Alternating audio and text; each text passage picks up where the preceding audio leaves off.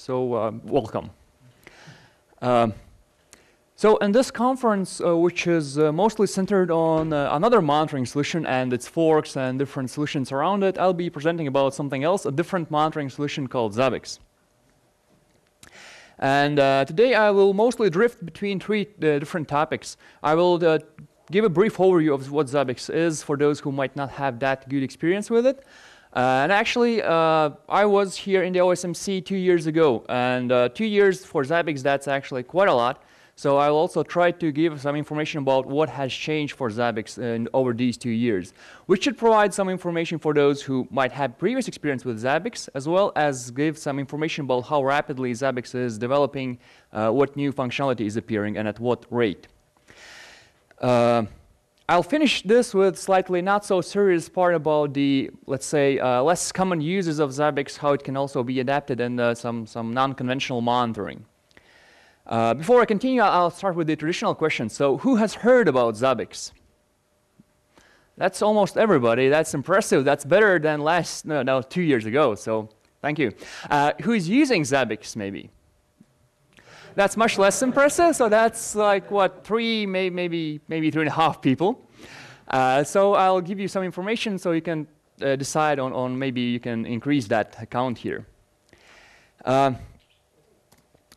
just a brief overview of what has changed, large significant changes for Zabbix for the last 2 years.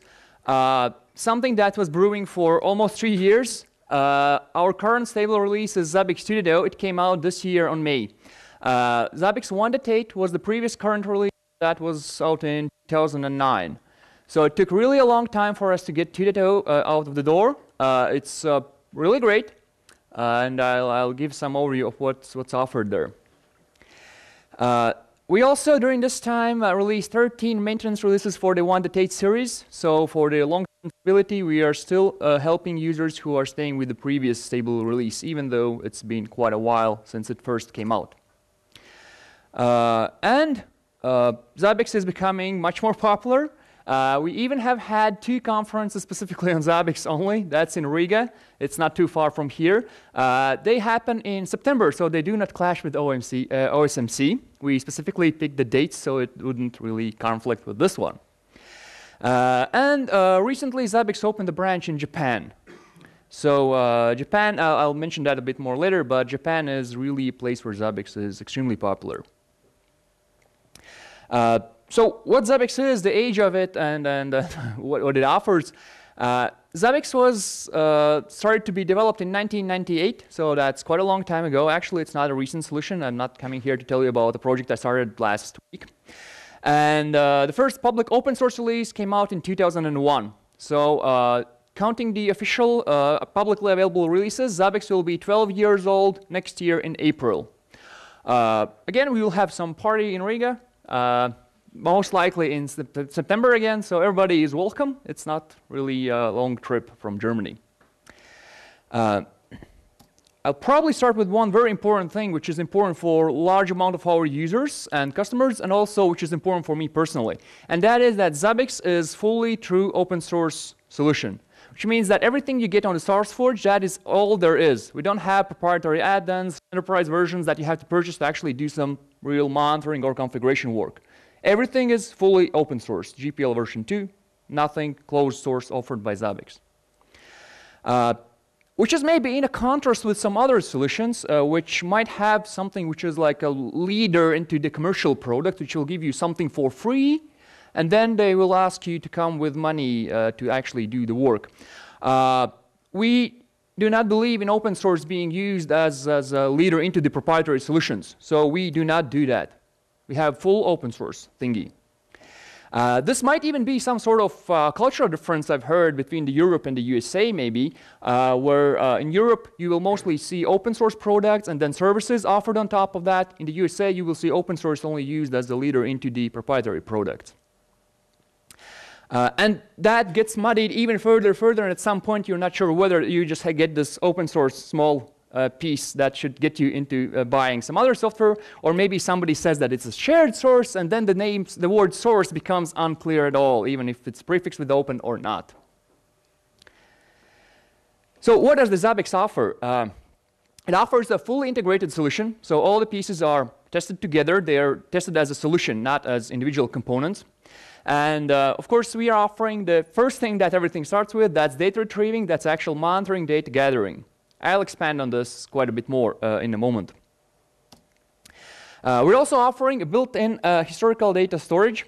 So everything you gather, that is already stored by default. You don't have to think about that separately. It's available as the part of the basic product.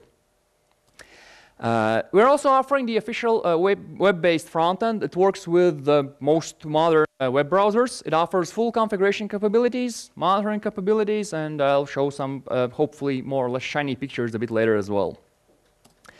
And of course, built in the product are all kind of other functionality, including alerting with escalations, discoveries, all kinds of them, and lots more. I'll expand on some of these later today, but I will not have time to talk about all the functionality, of course. The main components that Zabbix consists of are the Zabbix server. This is the heart. This is the real core of the Zabbix system. This is the one doing all the hard work, having all the logic, having all the knowledge, controlling everything. Then there's a database, because all the configuration that Zabbix has is stored in a database. It's a Zabbix backend. And we have the front end, which is the graphical part, which is communicating with the server, with the database to sort of tell server what to do.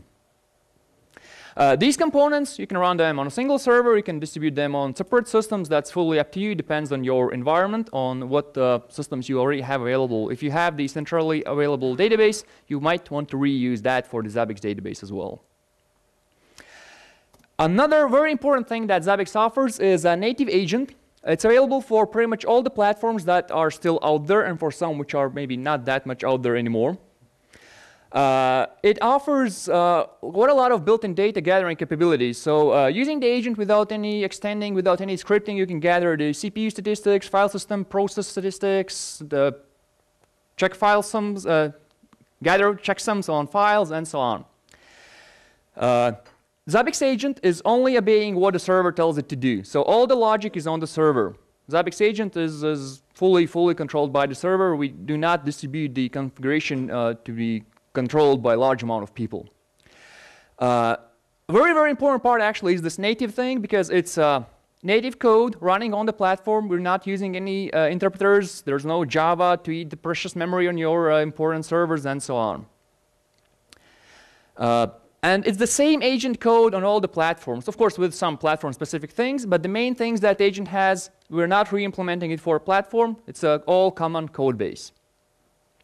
Getting a bit more technical about how the agents work, and so that we can use the same terminology at least when talking about Zabbix. Zabbix agents can operate in two modes. They can operate in the passive mode, and when we talk about passive and active in Zabbix, we're talking from the agent perspective. So we call the agent either passive or active. And the passive agent is the one which is just sitting there and waiting for the server or any other component to connect to it. So server connects to the passive agent, asks for some data, gets back the value, and it's happy after that. In the active mode, agent starts by connecting to the server and asks, what should I do? Server replies by sending a list of things agent should be doing. How often, how exactly, what data should be gathered. Then agent goes away, starts gathering the data. Once it has collected some values, it will connect to the server and send these values to the server. If it has collected multiple values, it will send them in a single network connection.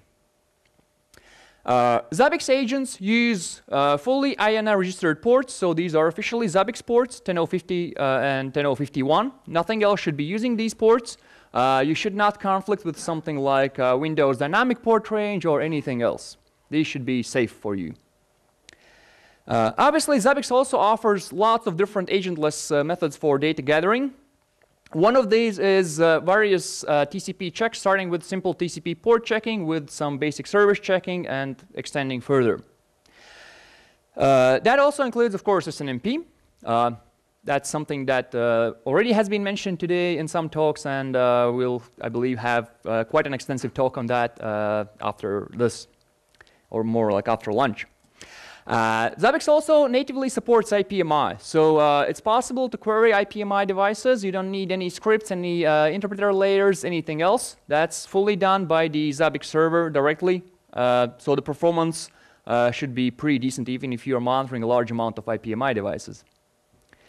And there's also support for executing SSH and telnet commands. So if there's any device that you cannot monitor in any other way, then you can do something like this, which is not that great for configuration reasons, for performance reasons. We would suggest using Zabbix agent just because it will perform much, much better, but that functionality is available. And of course, for SSH, there's built-in native support available both for password and the key authentication as well. And again, all that is built in. That is the C code doing this, so performance, even if we are running a really huge amount of checks, that should be very, very good one. Zabbix also offers several built-in advanced methods for data gathering, and one of these, this is a new one since we last met 2 years ago. It's a pretty great one, and it allows to calculate some value out of other already collected values. So you can grab some things, do some mathematical operations on them, store the value as any other normal item, which can then be graphed. You can then check the values there, whether they are normal. You can even reuse another in another calculated item. So do all kind of magic in Zabbix itself. These calculations can be very, very powerful. I will expand a bit on the available functionality when I'll talk about how you can define what the problem is. And of course, all the calculations happen without querying the original devices again.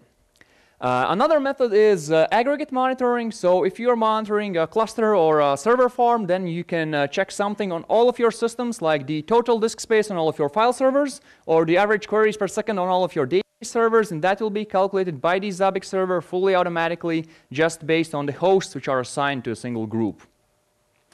There's lots more about data collection.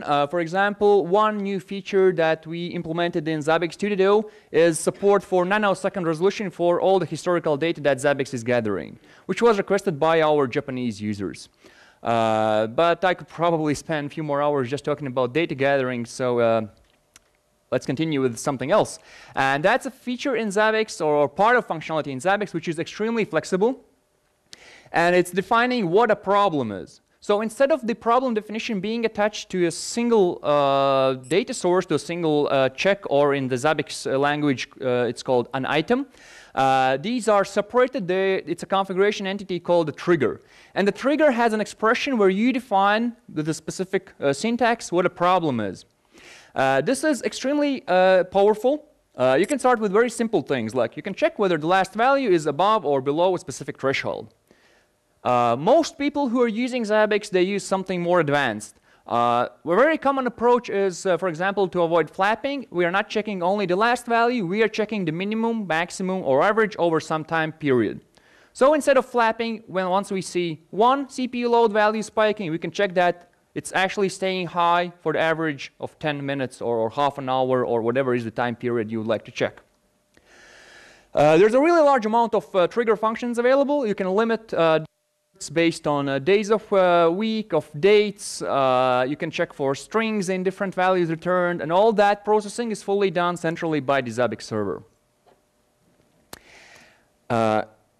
You can also check values from multiple items in a single trigger, which means that you're not limited to checking things in isolation. You can correlate them directly there in the problem definition. One example might be that we could be checking user session count in correlation with the CPU load on some system. If the CPU load is high, but there are no users on the system, then it's a problem. If there are users and the CPU load is high, then that might be considered normal. Even better, we are not limited to checking values on a single system only. We can correlate values from any amount, any number of systems.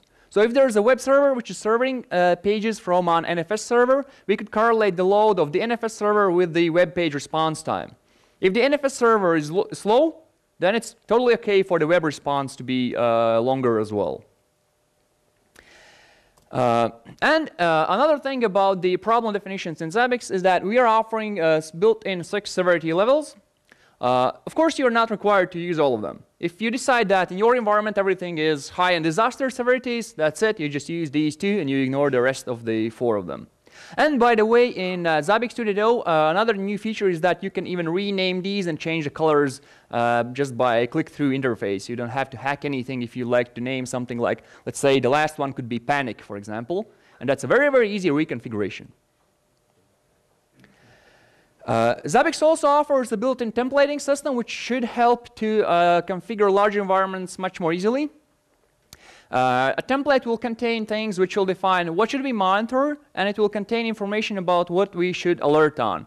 Along with that, also some visualization options and some other configuration data. So these templates then are assigned to individual monitored hosts, which allow us to, for example, modify some specific feature of MySQL monitoring, and that will be applied automatically to all the hosts. The templates can be nested, and they offer also variable replacements in several different aspects. So this is a very, very flexible part of Zabbix configuration as well. Now, another new feature in Zabbix 2.0, and this is something many people are really happy about because it's implemented both in a very efficient and nice way and also in a very flexible way. It's something called low-level discovery, or just LLD for short. And it allows to discover entities on already monitored devices. For example, the Zabbix agent already offers two built-in methods of discovery. It offers discovery of the mounted file systems. So if you have lots of systems with different mount points, configuring that in a large environment might be a bit problematic. You might resort to some scripting to automate that. That's not needed with Zabbix. You can just tell Zabbix to discover all the file systems and then monitor something like free space on all of them, monitor free inodes on all of them, anything. And it's also available for network interfaces. Again, if you have lots of systems, different amount of network interfaces, this will be very helpful. No need to implement all kind of manual layers. Zabbix agent will just do that for you. For those lucky enough to monitor Windows systems, you might have seen that the Windows network interface name can depend on the driver, firewall, antivirus, day of week, maybe something else. I've heard that some rumors that latest versions of Windows have stopped doing this, but I've not seen that myself. So again, Zabbix agent will just discover all the interfaces no matter what their names are, and you will be able to monitor anything on them. Incoming traffic, outgoing traffic, anything else the interface will offer. This is available built in the Zabbix agent. Another mode where the LLD comes in is the SNMP, and very common approach, of course, is to discover all the interfaces on a switch, especially on the devices which will reindex them seemingly randomly. So this is now possible in a very flexible way in Zabbix as well. We can, of course, discover all the interfaces and tell to monitor the if-in octets, if-out octets, errors, discards, opper status, alias, anything.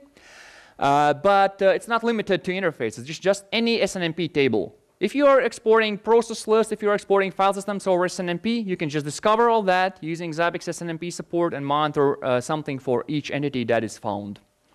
This is done fully by the Zabbix server. So again, there's no scripting involved, no different intermediate layers.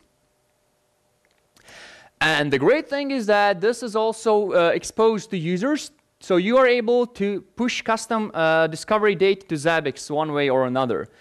Maybe this is easier to explain with a more specific example. So if somebody would re-implement the built-in agent file system discovery, you would send a JSON fragment like this to Zabbix. So when we implemented the file system discovery for Zabbix agent, initially we only discovered the mount points, which seemed to be nice at first, but then we started monitoring all things like procs, sys, TMPFS here, TMPFS there, and a bunch of other things.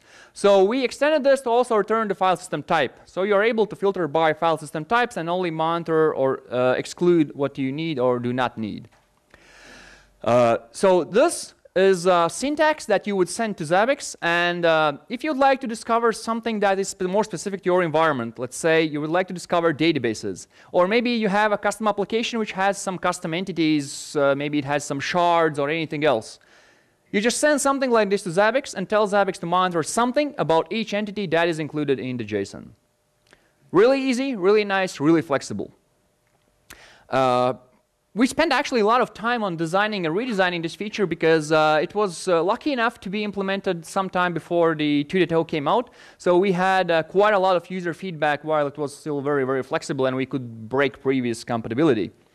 Or just improve it. And one thing we did, which was not available initially actually, is that when an entity disappears, Zabbix Discovery will of course notice that. But what we'll do with this entity is fully configurable. You can choose for how long the entity will stay. And if the entity has disappeared, Zabbix will even give you a warning on the front end, on the bundled graphical front end, telling you that, hey, this interface or this file system disappeared. We will remove everything about it in this long time, and that will be at this date, at this time. So you have, like, in this case, 3 hours to salvage the data if you really, really need it. Of course, the time period for how long the entities are kept, it's configurable. By default, Zabbix will keep data for 1 month. Most people will not need it for that long. Users really like it. There's hardly any user in 2.0 who is not using low-level discovery. So that's a very, very major reason for existing Zabbix users to migrate from 1.8 to 2.0 as well. Another thing that we implemented in the last 2 years is automatic inventory gathering support. So Zabbix for a long time had inventory support, but there was no easy way to automatically gather this data. You either had to implement some API layer to push the data or integrate with other systems, or maybe input it manually, which many users actually did. So now in 2.0, Zabbix can automatically gather inventory data. And just some example of the data that is included and available with the Linux agent natively. You can gather all kind of hardware details like the serial number, vendor, model, probably some other things. You can also gather information like the CPU frequency, CPU vendor, CPU model, if you'd like to have statistics on your whole environment about, let's say, which vendors are providing your CPUs. You can gather the list of PCI and USB devices, which is simplistically the output of LSPCI or LSUSB. But again, that is fully centralized, fully automated, and all gathered in a specific Zabbix configuration. MAC addresses of all the interfaces, again, all that natively supported by the agent. All kind of details about the operating system, about the architecture, and also it's possible to get the list of the installed packages if you'd like to monitor whether some package is installed or is not installed in all of your systems. Currently, Zabbix agent supports RPM, DPKG, SlackPKG, and Pacman from Arch Linux. So 4 packaging systems. We might consider adding support for more, but currently these seem to be enough. And of course, same as with nearly any other functionality in Zabbix, you may run any custom command and put the results in any field of the inventory. So it's very flexible. That's another feature that I really like how it was implemented in Zabbix. You can just put anything in any inventory field and then produce some statistics, how many systems have it at each value. Another significant feature in Zabbix 2.0 is ability to monitor hosts with multiple interfaces without doing some trickery magic or adding multiple hosts manually. You can add multiple interfaces for a host. You decide what is the interface type, and then you choose which service should be monitored on which interface.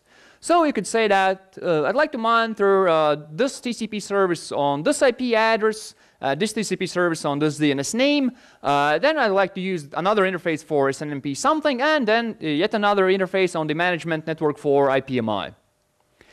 Zabbix will, of course, automatically distribute everything through all the corresponding interfaces, and all this will be done with a single host, so everything will still be aggregated on a single system in the Zabbix configuration.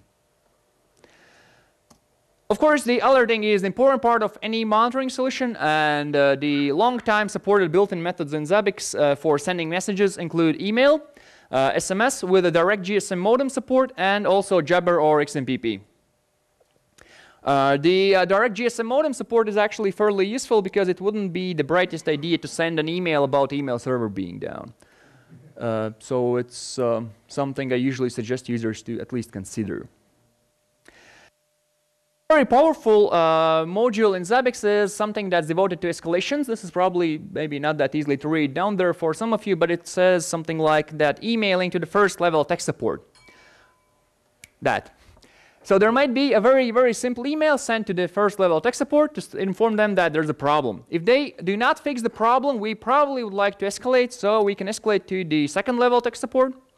If the problem is still not resolved, we might want to bug them with an SMS.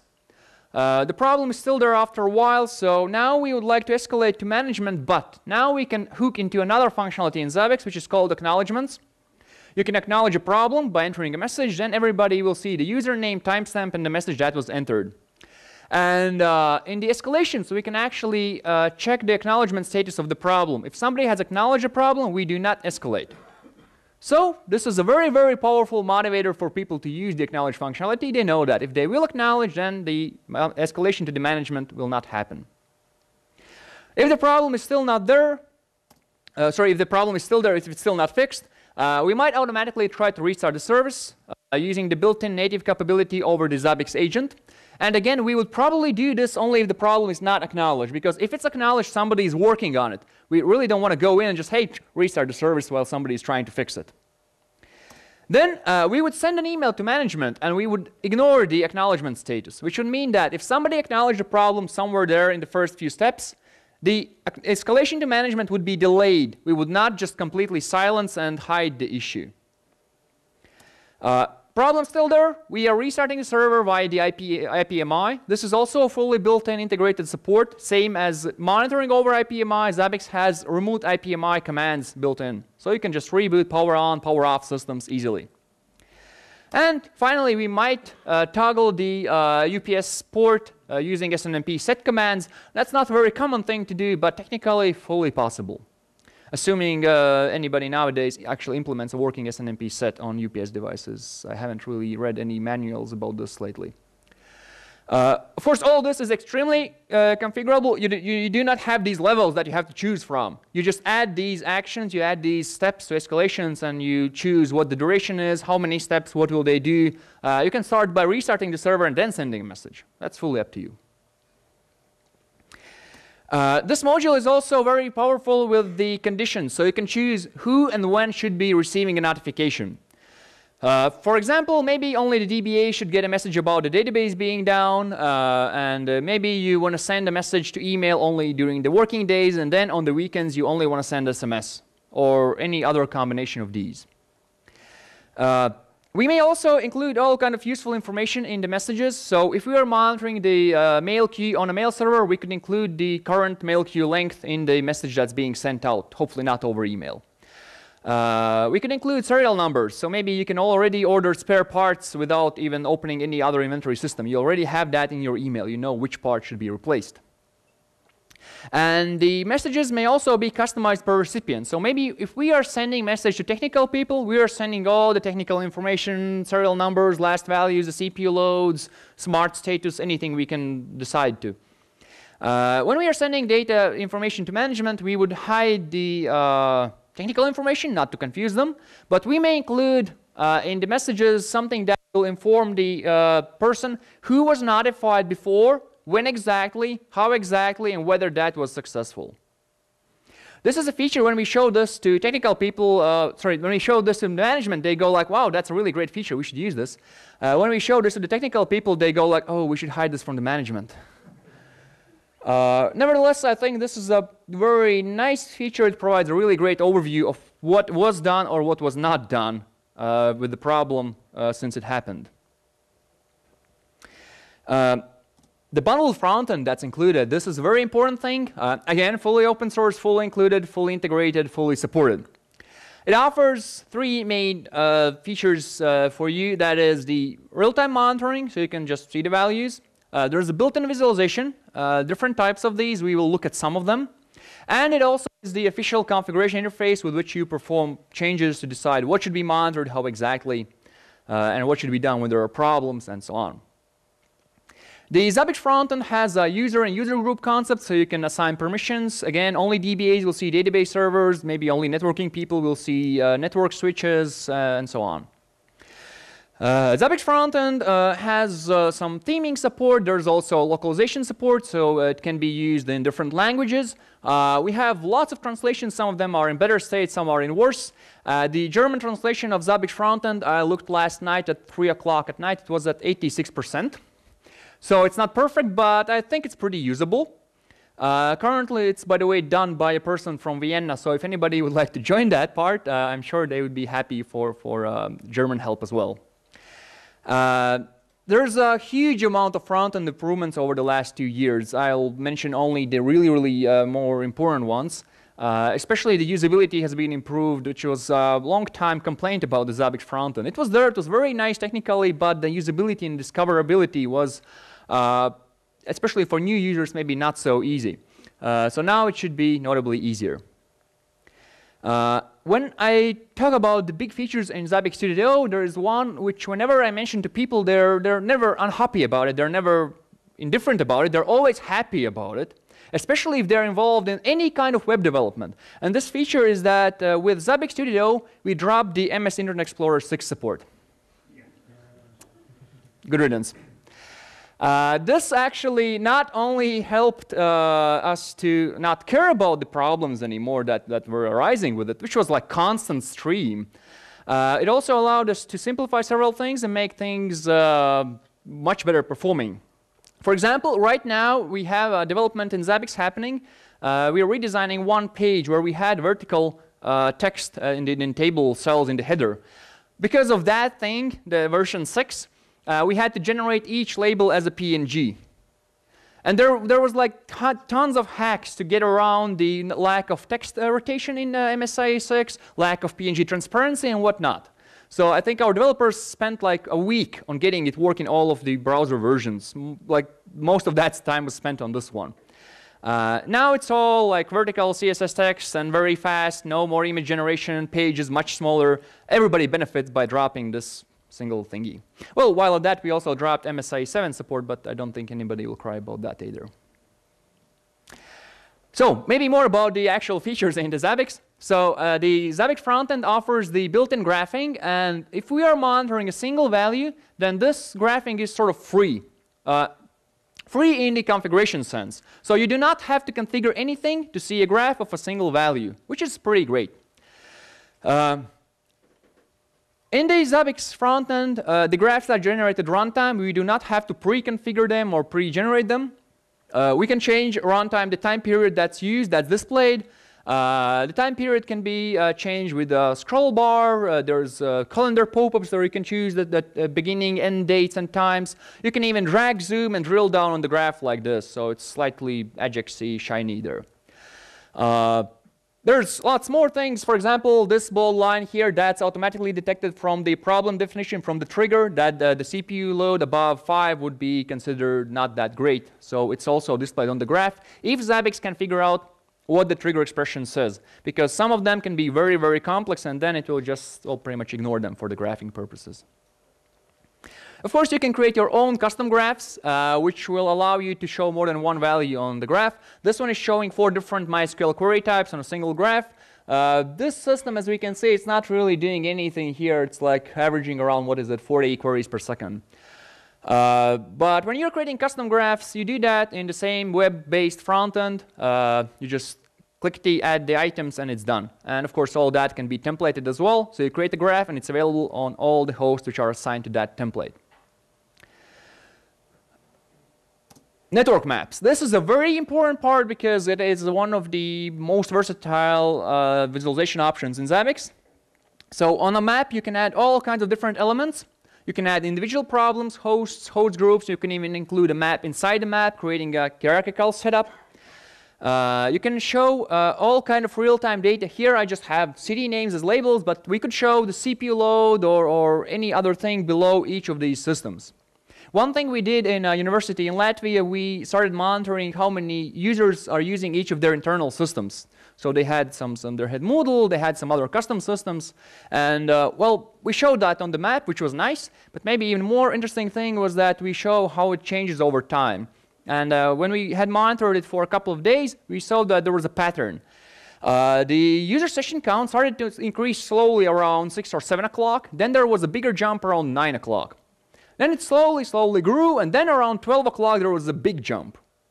So it stayed up there till around 5 o'clock, there was a slight jump, then till 6, 7, slight drop, 6, 7 dropped a bit more, and then there was a big drop around 12 o'clock, midnight again. Our conclusion was that students don't get up early. So sometimes Zabbix offers really nice insights, or you might expect that, but that was a really hard data showing this as a fact. We can also put labels on links.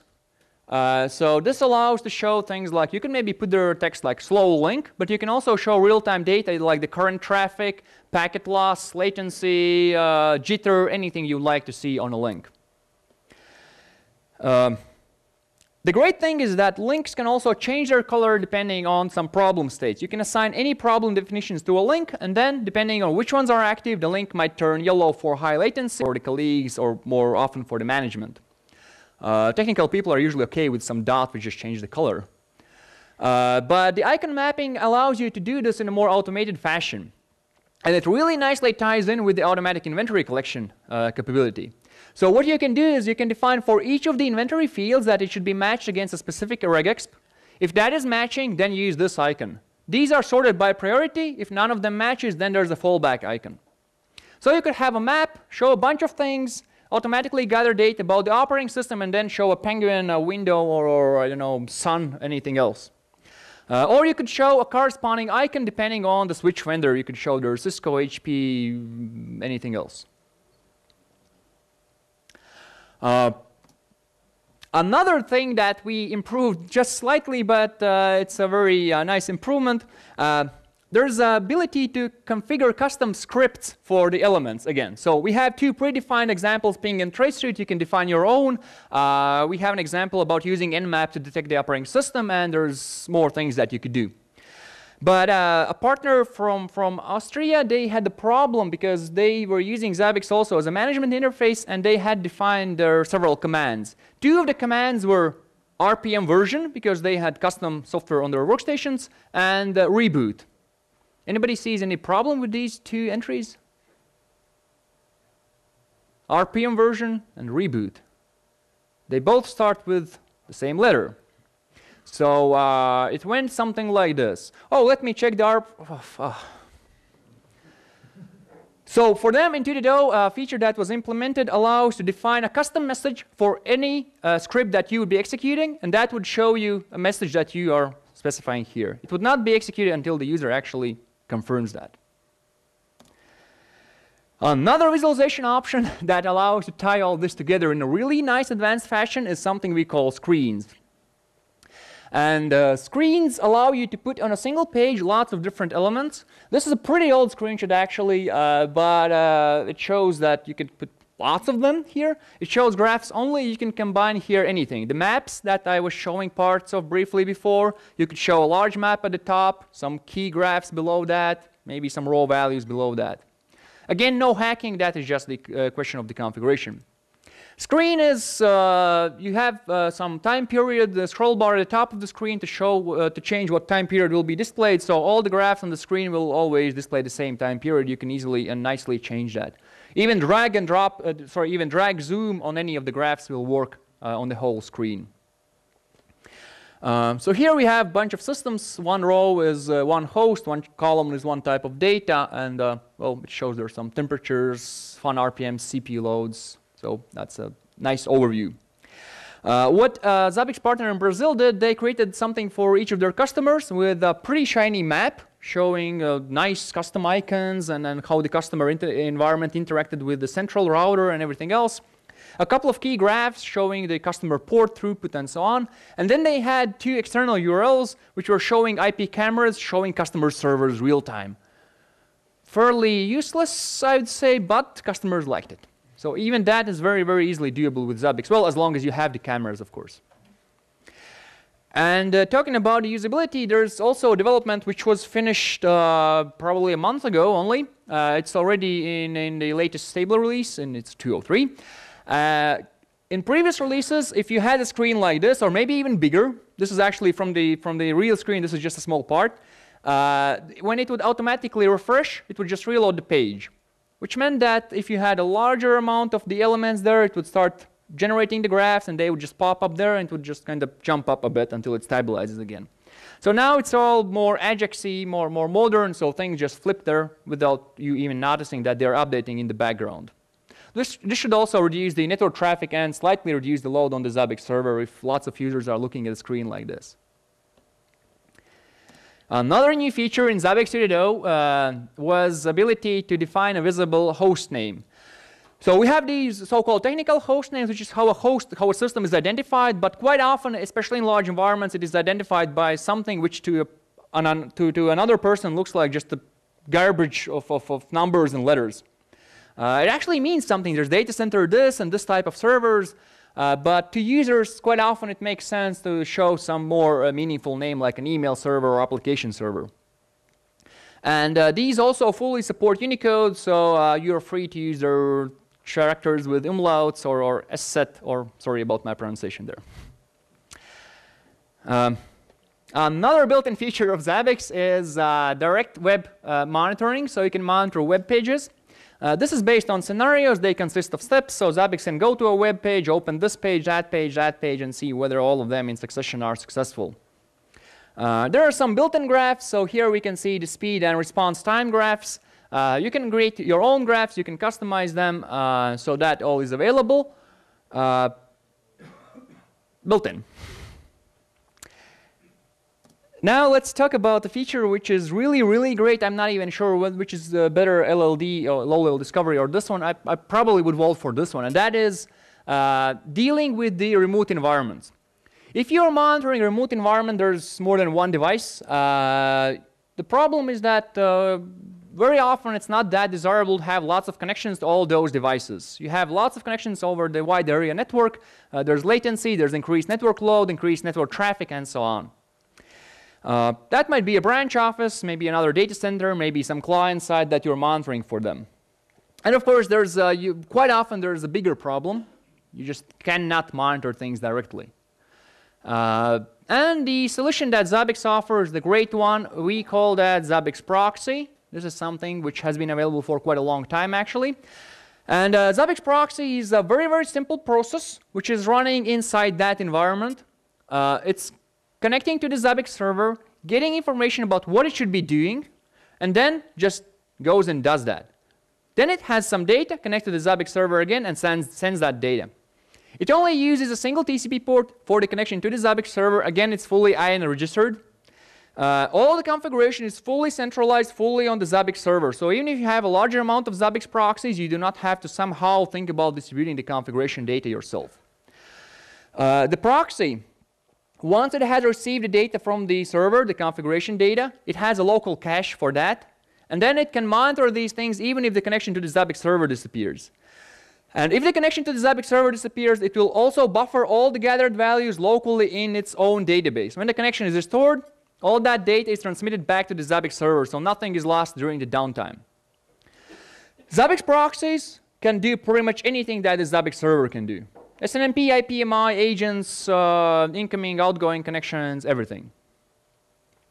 The great benefit, of course, is that you only need a single TCP port open in a single direction through the firewall. There's smaller amount of network connections being made, and in general, the data is more compact because the proxy sends that as a single batch. What is also very easily to do, the proxy is very simple to set up, very simple to maintain. So you could just pre-configure a proxy, ship it somewhere. On the other end, somebody just plugs it in the network, probably power outlet as well, and that's it. As long as it can communicate with the Zabbix server, all the configuration now can be done centrally from the Zabbix server. Nothing should be done locally anymore. Several years ago, when somebody would come to us and say that they are using the proxies, that was already considered a larger environment. Then somebody came and said they have like 10 proxies, which was like, oh, that's a pretty large environment. Then there was a bank in France with 19 proxies, and we were like, hey, that's really cool. So now it's really changed in the last few years in this regard. For example, I recently talked to a person. They are monitoring digital cinemas all over the world, and they have one Zabbix proxy in each location, and they are actually using around 1,000 Zabbix proxies without any issues at all. And the great thing is that that's not the biggest environment with the Zabbix proxies. The most interesting environment regarding the proxies and distributed monitoring with Zabbix is coming from Uruguay, where they have the one of the world's biggest OLPC deployments, the one laptop per child program. They have distributed close to 500,000 free laptops to school children, and they're providing free Wi-Fi to these laptops in various locations, schools, libraries, whatnot. And they'd like to monitor each of these locations. So they evaluated all kind of solutions, and they chose Zabbix because of the proxies. Because in those remote locations, network might be down for maybe even a day, and they'd like to put a proxy there, monitor the access points, maybe a server or two, so that each location is relatively small. And when I last talked to them, I was asking them, so how it's going, how many proxies do you have? And they were like, well, 2,500. Like, my first question was, and it works? And they just said yes. They're using a single Zabbix server running on top of MySQL, nothing really fancy, and 2,500 Zabbix proxies scaled for them without any customization, any specific configuration at all. When I told this to Zabbix developers, they were, I don't think they believed me at first because they were like, no way. But given that a bit later we found out about another installation which also was in thousands, then that seems to be not so hard to do actually. And of course, Zabbix proxy can also operate in the other way around. This is called the passive proxy. So if you'd like to put the proxy in a DMZ, you wouldn't really want the proxy to connect to the internal network where the Zabbix server might be located. So the Zabbix server can connect to the Zabbix proxy, send the configuration data, proxy now does things, and then just server connects to the proxy periodically and asks for the data. There's another great thing is that proxy can really run on low hardware requirements. So people are running it on all kind of the PC Engine's Alex platform boards, on the Raspberry Pis, of course, on Soecris devices. It's really nice in this regard. And of course, all kind of routers, especially with OpenVRT or other Linux distributions on them. And tying in Zabbix proxies and new features. And then the feature that I talked about before, that is the web monitoring. Of course, you can monitor the web pages directly using the Zabbix server. But before Zabbix 2.0, that was the only way how you could monitor the web pages. Starting with Zabbix 2.0, you can also monitor web pages over the proxy, which can be either the active proxy or the passive proxy. So it's possible to monitor the same web page from multiple locations or multiple web pages from different aspects and angles and network locations. Anybody here using Java application servers? Some 10 people, maybe a bit more. So that's it's an aspect of how you monitor different Java thingies. And at least with Zabbix previously, there were several solutions. One was a third-party add-in called Zapcat, which you could deploy on your Java application servers that provided native Zabbix agent interface. Another solution was to script something on the Zabbix server which did not require deploying anything on the servers, but was a bit hackish, maybe wouldn't perform that well if we were talking about a lot of data. So it was possible, but it wasn't maybe that great. Now it's great and easy. Because since Zabbix 2.0, there is something called Zabbix Java Gateway. This is a process which is sort of proxying Zabbix server requests. Then it's connecting to the JMX interface of any Java application. That can be a classic Java application server. That can be any Java application as well, as long as it's configured to expose JMX. So you can monitor the heap space, garbage collectors, everything for any Java application, even if it's a desktop application like some client or anything. The Java Gateway, it's not like an hardware appliance or something. It's just a process, a daemon. So it can run either on the same system where the Zabbix server is running, or it can run on a completely separate system for management, performance, or any other reasons. It's really easy to set up. Personally, I managed to do that successfully the first time I tried. So here's a very simple graph. I tried test installation of OpenFire. OpenFire is a messaging server. It supports Jabber or XMPP protocols, all kind of other thingies. So I just set up OpenFire. It didn't do anything. It was just running. And I monitored its heap memory usage. So turned out that it was increasing over time. So here it's like some 24, 25 days, and it was just constantly going up. I have no idea why, but to me it looks a bit suspicious. But I didn't really pursue that much. On the other hand, I went in a bit of a loop and I monitored the heap memory usage of the Zabbix Java Gateway itself. That one turned out to be a bit better, and it didn't really go up. Another thing, you can see that even the Java components of Zabbix are very efficient. The heap memory usage of Zabbix Java Gateway, okay, admittedly it's monitoring only 2 items, but that was around 2 megs of memory. Pretty decent. And of course, you can use direct monitoring, like Zabbix server asks the Zabbix Java gateway, it asks the Java application server, and you can also do that through the proxy for remote environments. Either passive proxies, active proxies, does not matter, it will work the same way. So you can really spread this out in the larger environments. A bit more about the extendability of Zabbix, because this is a very, very important part. Lots of users like it, especially in large environments, because they probably have different custom applications. And Zabbix agent is very easy to extend. You can add all kind of custom data that the Zabbix agent should be collecting and should be providing to Zabbix server or Zabbix proxy. We'll see in the next talk after lunch about the extending NetSNMP. Personally, I would say Zabbix agent is a bit easier to extend than NetSNMP daemon. But maybe I've just done that a bit too much, but I can show that later if anybody would like to test this claim. This extendability of Zabbix is very, very popular in financial institutions because they seem to be having lots of in-house different specific environments. Then you can also run any command in response to events. So if you like to use the built-in methods like email, SMS, you can do that. If that doesn't suit you, you can just automatically open tickets by integrating with some API or anything else. A very, very awesome thing is a small command line utility called Zabbix Sender, and it allows you to provide data to Zabbix in a custom format. And you can feed any data to Zabbix, which is very useful for if you have some high rate generating application, or maybe you would like to integrate historical data in Zabbix. So you can also feed already timestamp data, and it will be automatically calculated, put in the correct locations, graphs will be available, and everything. And of course, your system, your language. Perl, Ruby, Python, Shell, PHP, I don't know, Haskell, whatever. That's up to you. Talking about the scalability, this is a very important aspect, especially in the last few years. Zabbix is being adopted by bigger and bigger organizations.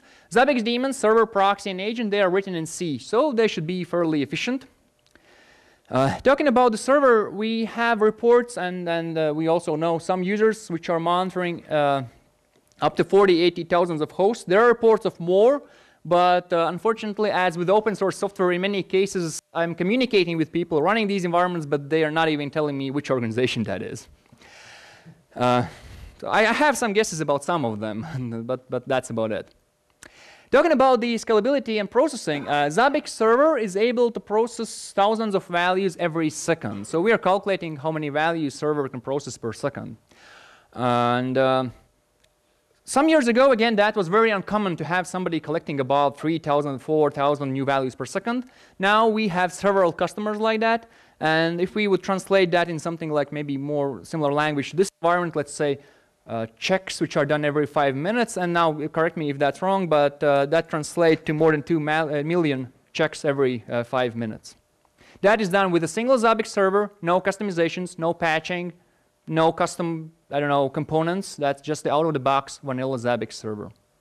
Of course, that is not out of the box, you know, the desktop running that, the hardware. That's there's some disk array there, there's some database tuning done to achieve that, but it's doable.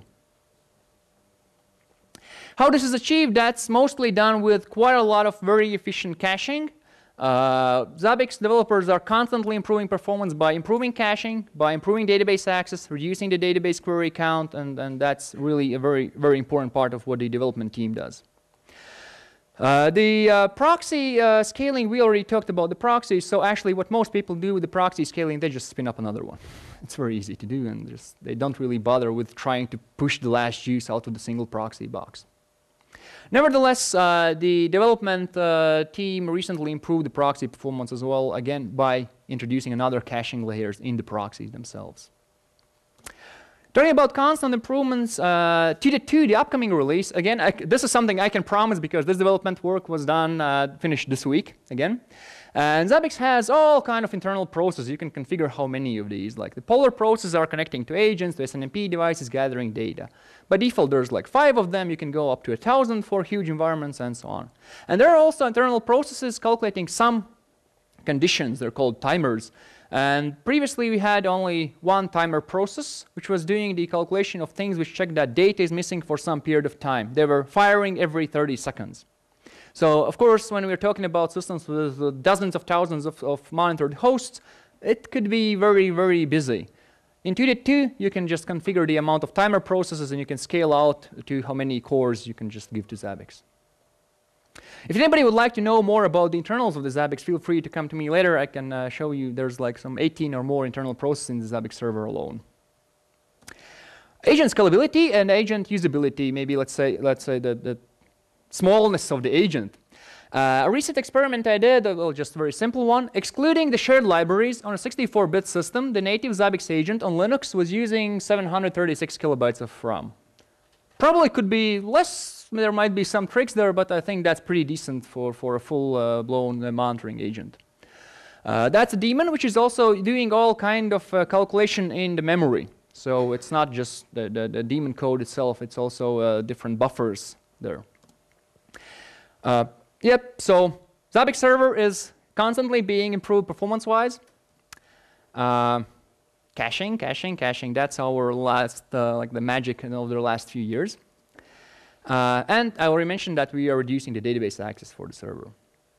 Proxy, there's something that's still planned, and the idea is to somehow make the proxy send more than 1,000 values, well, every half a second or so. Currently, there's a bit of like latency or threshold involved, sorry, the limit involved there.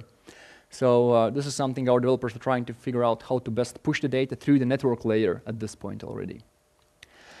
And with some databases, Zabbix proxy would stop operating if you would be running it nonstop for years. Now it's fixed. Now you can run Zabbix proxy for a really long time. Zabbix agent, talking about the memory. Previously, Zabbix agent was limited to monitoring 8 disk devices, and it would allocate memory for all of them right on the startup. Now, Zabbix agent will allocate the memory according to how many devices you have, how many disks. So if you are not monitoring any disks, you're running on some router device where every kilobyte is important, that will shave off several 100,000 kilobytes more of the memory usage.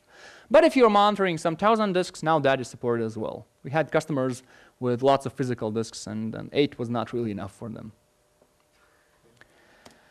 A few more things about the enterprise and the compatibility. Database, so Zabbix, database for Zabbix is very important. In one major release, database is not changed. So you can upgrade inside one major release very easily, very quickly. We support all the old agents with the latest server. So if you're running 2.0 server, you can still run 10-year-old 1.0 agents. So we still have banks actually doing that, and it's fully supported as long as you don't need the new features in the agent.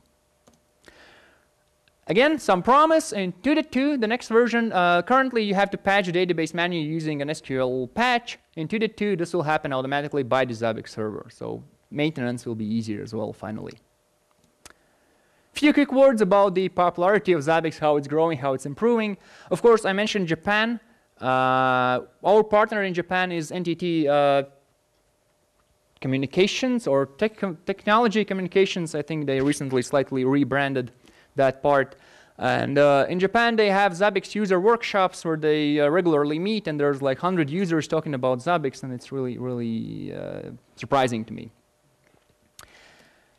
Sectors, financial sector probably is the one where Zabbix is the most important, the most popular. If you would look at the biggest world's financial organizations, and you could just point at most of them and then well, claim something, probably. And it's also very, very rewarding when other open source projects appreciate what Zabbix is doing. Anybody knows what KDE is? I would expect in this country to know that better than in others, maybe. But KDE is one of the most popular open source desktop environments, and their public monitoring interface looks like this. It's the serverstats.kde.org. And when they have some problems, they will just show the problem, whether there were any acknowledgements done, and so on. That doesn't look like Zabbix. Because that is their own custom frontend, which is written against the Zabbix API. They wanted to have something extremely simple for public viewing, and this is what they came up with. When they do not have any problems, they show this. Very simple. And I'm already on the finish line. Just a few words about the uncommon usages of Zabbix. These examples actually date back from 2011. I first came up with most of them in the first Zabbix conference in Riga. One is that we are monitoring the amount of the users in the Zabbix IRC channel on Freenode. It's #Zabbix. So that shows both the extendability of Zabbix, and it also shows that you can generate almost 6.5-year-long graph in Zabbix in well, here it says 0.33 seconds, but that kind of jumps up and down. This is a bit slow and low resource restricted virtual machine actually running this.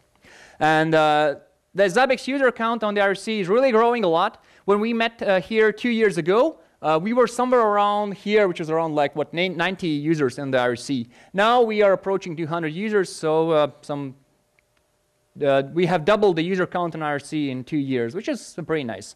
And feel free to come there, ask about Zabbix. Don't expect to have answer like in 5 seconds. That's the instant messaging part. Wait a bit, but our IRC channel members are fairly mature, very friendly, and knowledgeable as well. The dips here, those are net splits, of course, here. So that's very simple. This is coming from a Zabbix server developer, and he was monitoring temperature, which seems to be simple and common thing. Everybody's monitoring temperature one way or another. But this was a weather forecast, not an actual temperature sensor. So he had an alert saying like, this will be very cold, bring some clothing, or it will be raining, bring an umbrella, or it will be very hot, I don't know, move very slowly. So here we can see around 1 year data. As we see, the winter was pretty mild. There was just one drop to -25 or so. Summer was unbearably hot, going up to some 30 or so. Interestingly, the straight lines that's the missing data. And one of them appropriately was this box being hit by a lightning. No warning on that. This one here also shows the flexibility of Zabbix, and it's a bit older. We by now have more, but these are Zabbix translations. So we are monitoring using gettext, and we are monitoring the untranslated fuzzy, there's very little of them, and the translated strings. So the untranslated is red, translated is green. As you can see, it's fluctuating. Now it's actually better because we are helping our translators more. We have introduced string freeze finally, so it kind of motivates them a bit. And just in the last month, we had 3 new translations, including Finnish, Persian, and Indonesian. And so that's all growing as well. Another uncommon use was a user monitoring how the OpenStreetMap project changed its license, which was a bit of a geek drama there. But he was doing this, and you could see how it's fluctuating, it's growing, and so on. And it seems like there's lots of disagreement, and it's not that much compared to the agreement. When you look at the scales, actually, disagreement is here, agreement is there. So it's like 70K versus 400 or so. So it's actually a large difference. And the last uncommon thing was that a year or more ago, I was contacted by a user from Hamburg, and he was saying me that one of his colleagues has found out a serious bug in Zabbix, and then he sent me this graph.